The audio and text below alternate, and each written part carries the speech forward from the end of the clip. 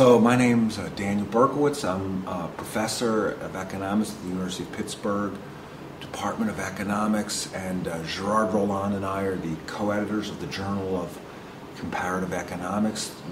This is our third year that we've been doing it. Okay. Yeah. I'd like to ask you sort of a general question about the journal, sort of to see where the journal was a couple of years ago and how you're developing it right now. Can you sort of explain what your thoughts and ideas are about this and what you plan to do as well? Right. So I'll go back a little more than a few years ago, but the journal started under Michael Montius several decades ago when comparative systems was about comparing socialism versus capitalism, and then it evolved to really think about the emergence of socialism during the transition under various editors, Joe Breda and John Bonin, and then when Gerard and I were taking it over, we were thinking about a new set of comparisons, which is to really, of course you want to. These older comparisons are still interesting, socialism versus capitalism and the evolution of socialism into markets, but there's this new comparison really thinking about institutions within capitalist economies or within places like China, and how exactly do they work, what are the differences between these institutions, what are their implications for economic performance, and really to think about how you can use things like history and initial conditions to back out these institutions. So that's where the journal is now.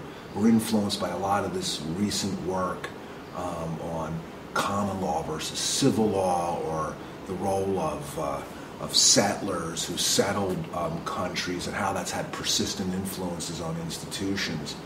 And a lot of that work's done at a country level. And we're comparativists who have good area studies expertise can do a lot of that work within countries. We have studies of institutions like judges within India, within Russia.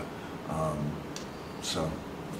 Sounds like some very interdisciplinary or cross-disciplinary, if you will, work that you're doing nowadays. Yeah. So while Gerard and I are economists, we like to invite political scientists, legal scholars, and people from other fields as well too. So yeah, it's very interdisciplinary.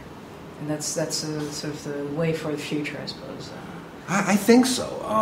So thinking about what makes courts work or what makes financial markets work, you requires a lot of tools, right, and a lot of knowledge of politics and of history and of the nitty-gritty of these institutions.